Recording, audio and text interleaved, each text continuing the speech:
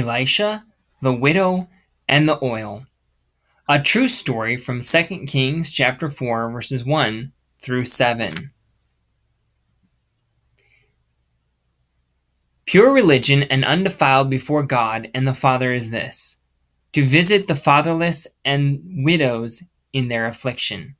James chapter 1, verse 27. One day, a woman came to Elisha. She was very distraught. She said, Elisha, you remember? My husband was one of the sons of the prophets. He feared God, and now he is dead. But the problem is that he owed money. He owed money and he couldn't pay it back before he died. And now, the creditor that we owe money to, he has come and he is saying he's going to take away my 2 sons to be slaves to pay for it. Please, Elisha, you have to do something. My poor boys. My husband is dead. I can't lose my sons too. Elisha asked the woman, well, what can be done? What do you have in your house right now? The woman said, nothing, Elisha. All I have in my house is a pot of oil. We are very poor. We can't pay him back. Aha. This is what you are to do. Go and borrow vessels from your neighbors, from all of your neighbors. Jars, buckets, canisters, containers. Don't borrow a few of them. Borrow a lot, as many as you can. Empty ones. And take them inside your house.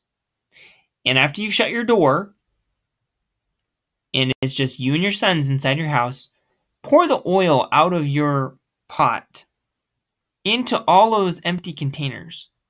And set aside pots that are full, vessels that are full. So the woman went and did this. She went and borrowed lots and lots of vessels. Pots, canisters, containers. Yeah. So what was God doing with this? Why did Elisha tell her to take all these pots and vessels? Isn't that a kind of a strange thing to do? Oh, thanks, Joy. You're right. That's the correct answer. God was taking care of the widow.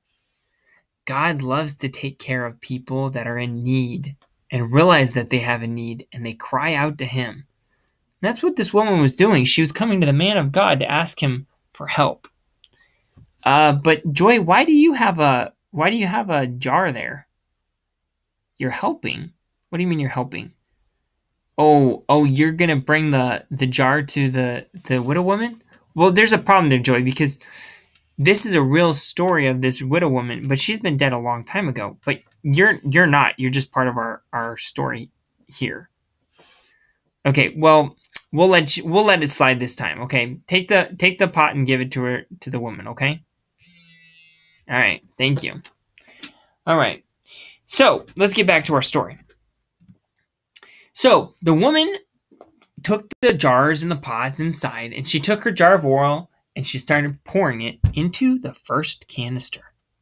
Do you know what happened? It just kept pouring until the pot was full.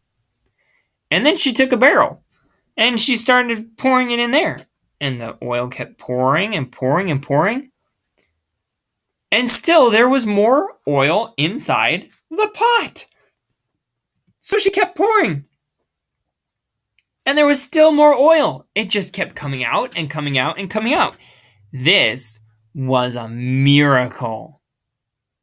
She and her sons were so surprised.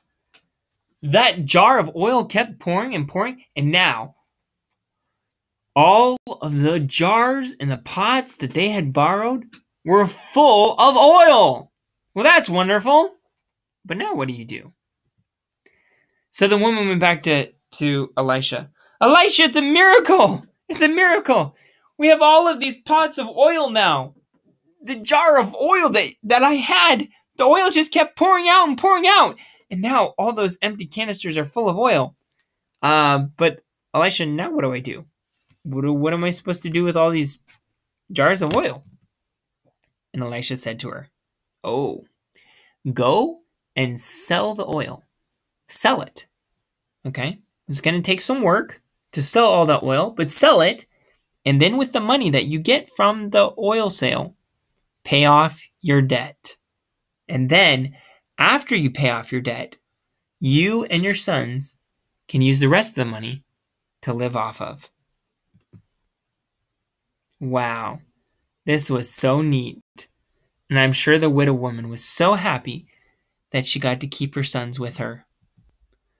I wonder if she saved that one jar of oil that was hers as a reminder of how God had taken care of her. Thanks, Joy. There's our memory or our verse for today again. Pure religion and undefiled before God and the Father is this, to visit the fatherless and widows in their affliction.